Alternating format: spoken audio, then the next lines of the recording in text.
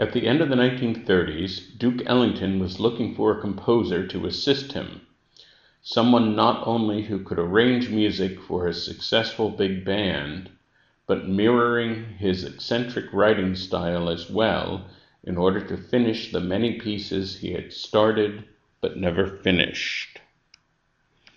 So there are some huge problems in the prompt. Whenever you see the words not only, they need to be followed by but also. These always work as a pair, especially in GMAT sentence correction. So notice that not only appears in every single one of the prompts, but not all of them have but also. So A doesn't work.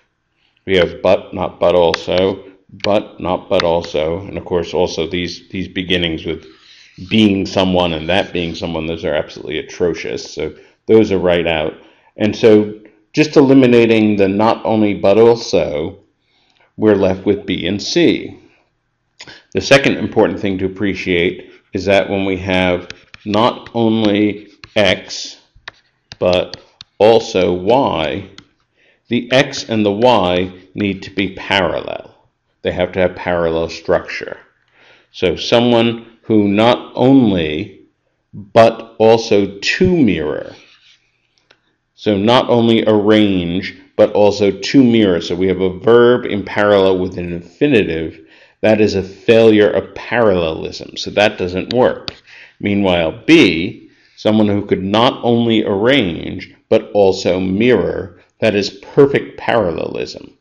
So B is in fact the correct answer.